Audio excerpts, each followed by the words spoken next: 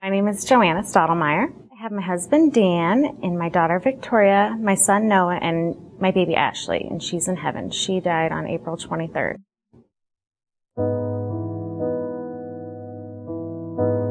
Throughout her open heart surgery, she had very high pulmonary pressures.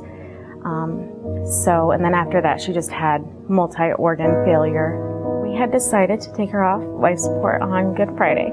We were able to take her outside, and she was able to smile when she felt the wind on her face. So it's an amazing time. Eventually, my husband and I took turns holding her and felt her as she took her last breath.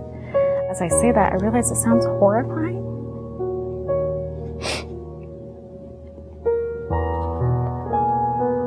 But it wasn't. It was really beautiful. And I was really glad that we were able to have that time together to say goodbye.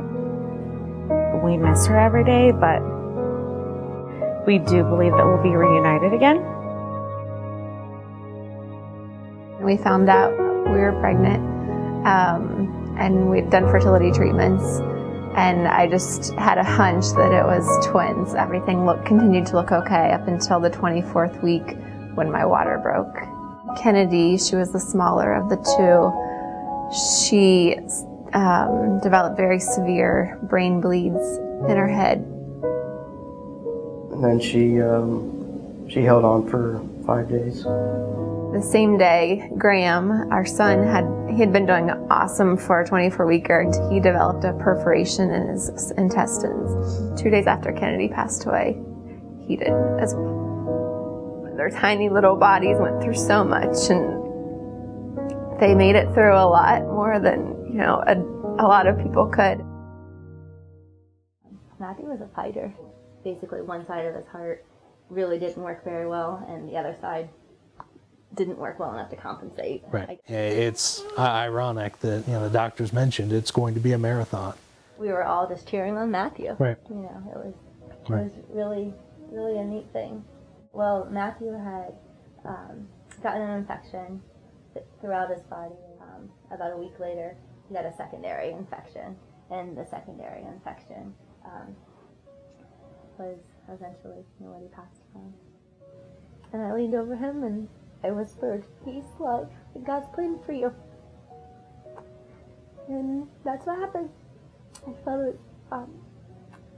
Had my face next to his little face and felt him breathe on me for the last couple of times. And it was peaceful.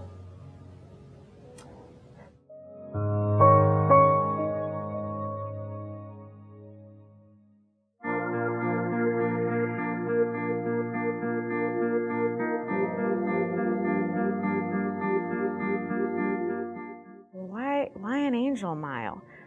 Well, it's because our children, they lived their whole lives fighting, some of them. They didn't lose their battle. They finished their battle, or they finished the race. And their race might have been tougher and shorter than the rest of ours, but they finished. Mm-hmm. And they're exactly where they're supposed to be.